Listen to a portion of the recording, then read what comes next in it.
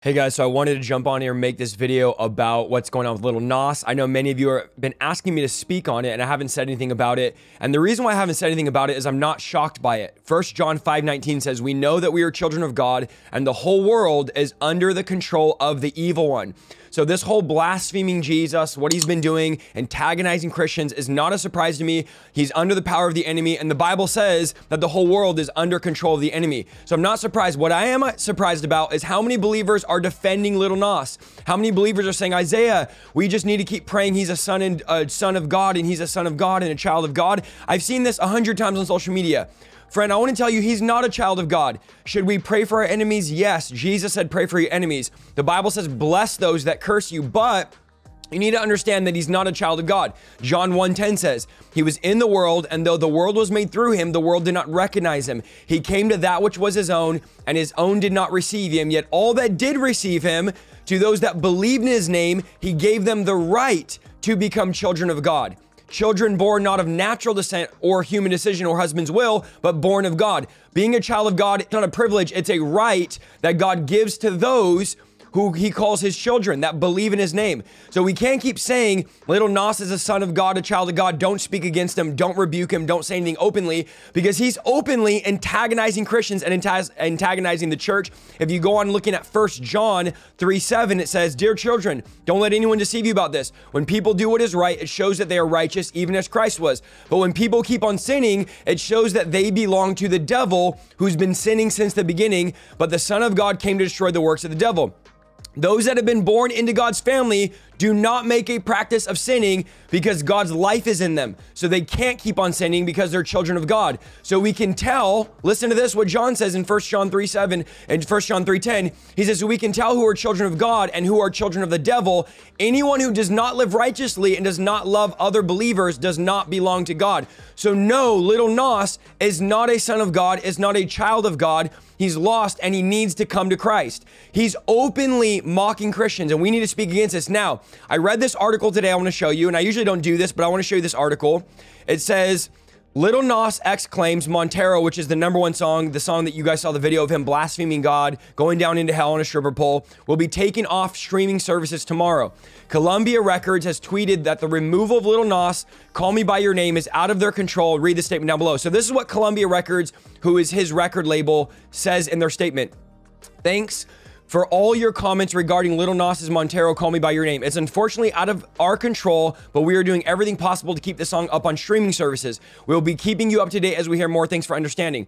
It is currently the #2 song in the country being removed by streaming services this week." Or is it? They're asking.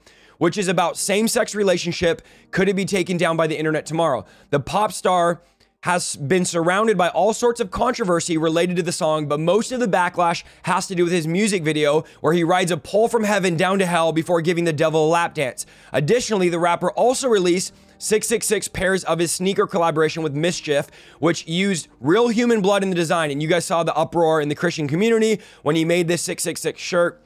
And he goes on, and Nike basically told him that they'll drop the lawsuit if he tells everyone to send the shoes back, which obviously no one's going to do. And then it says, not even joking, everybody stream Call Me By Your Name. This is what he tweeted out. Your name today, because it'll no longer be available tomorrow. And this is an official tweet by him. There's nothing I can do about it. Thanks for all the support, though.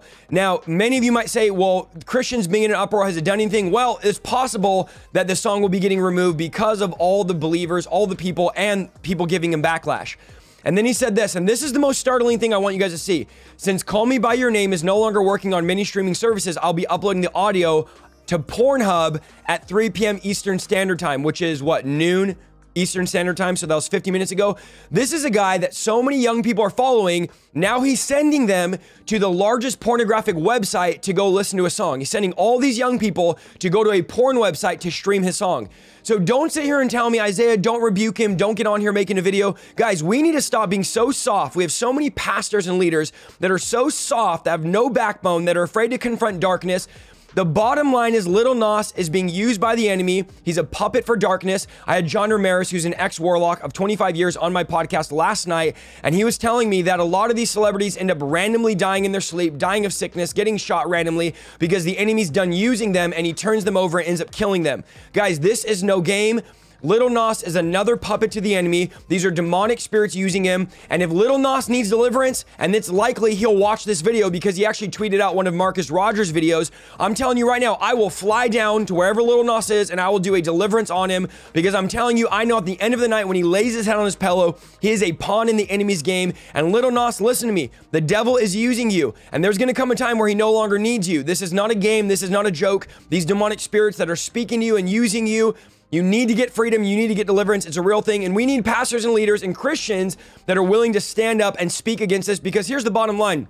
The devil is no longer hiding, guys. The devil is out in the open. We need to stand up as believers. I've been for the last 8 months speaking about deliverance, speaking about freedom. And there's a lot of people that we've seen come out of New Age, come out of Satanism, come out of darkness. I've done deliverance on several celebrities. We're continuing to minister to celebrities because they want to come out of this. They want to get deliverance. They want to get free. Just like I'm sure Lil Nas wants freedom. Now some people said he was hurt when he was a kid in the church and all that. And that's all fine. I believe God wants to save him and deliver him. But here's the reality. He's at the point, if you go on his TikTok, where he's openly antagonizing the church. Saturday Night Live did a skit where someone was giving Jesus a lap dance. And you don't see them doing that with Muhammad. You don't see them doing with Buddha. You don't see them doing that with any other religion but Christians. And the reason being is the devil can care less about Muhammad or Buddha. Jesus is the only name that is above every name, the only name that has power. And so the devil is going to continue to antagonize the church, continue to come against the church. And we need believers to rise up that are serious about God, that are not playing games. So yes, I'm willing to do deliverance. Lil Nas, if you need deliverance, hit me up. I'll come cast every demon out of you. If you don't think the power of God is real, I will come and show you that the power of God is real, because I'm telling you right now that everything you're serving, everything you're doing, that there's coming a day where you're going to have to pay a price for working for the enemy. The wages of sin is death, the Bible says. The devil's not playing games.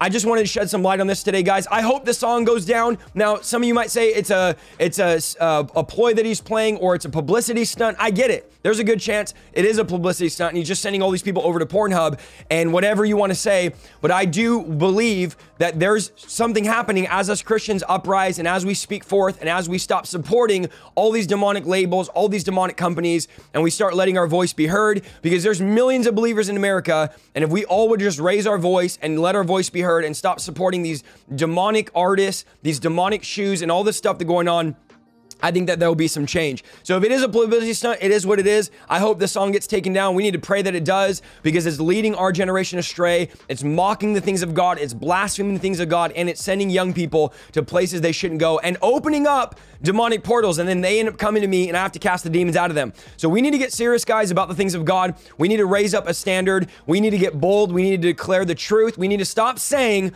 these celebrities are children of God. They are not children of God. They are children of Satan. They are pawns and they are puppets, and they need deliverance and they need freedom. And we're here with love, of course, with open arms, but I'm not going to sit around saying, oh, they're children of God. Don't say anything about them. Don't post anything about them, because we need to be violent against the enemy's kingdom, violent against these spirits that are controlling these celebrities. We need to pray for them. We need to bless those that curse us. I just wanted to jump on here and say this. I hope this brings some clarity. God bless.